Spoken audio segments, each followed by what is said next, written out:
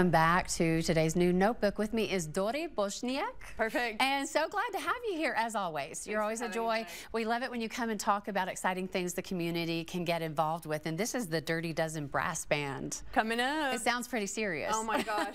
We've never had a brass band in our 16-year history. We've had 70 shows and we've never had brass. So I'm just excited to kick off. There's lots of things to celebrate here. Bear with me. We're not only opening the centennial year, that's the 100th birthday for the university. Okay. This is our first show within the year, so big show for us. And then also February 1st, we're opening Black History Month, so this is the perfect band to kind of celebrate both. Absolutely.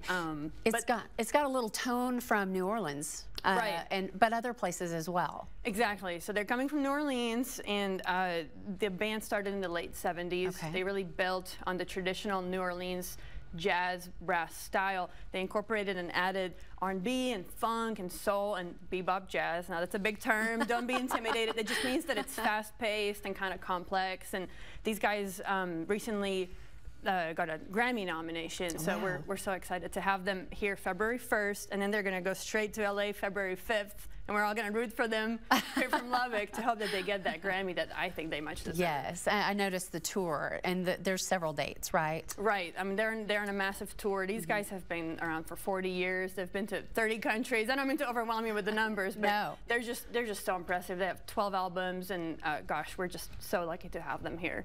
And your role in all of this, tell us a little bit about that. Sure. So I'm head of the program, the Presidential Lecture and Performance Series, and it's a one-person department, so I do all of it. I book them, I pick them, do the marketing and the tickets, and then when the band is here, I drive them around in a van and I feed them right before the show. So and show them around Lubbock. Right. Our last band was able to go to the Buddy Holly Center, so I try to talk them into seeing Lubbock as much as their schedules allow.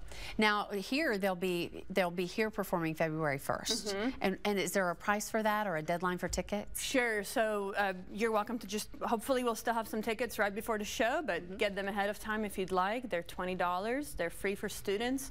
We like to keep those available for the community and free for our current tech students. You can get them by calling the box office at 806-770-2000 or venture to our website, which is presidentialseries.ttu.edu. Awesome. And that information is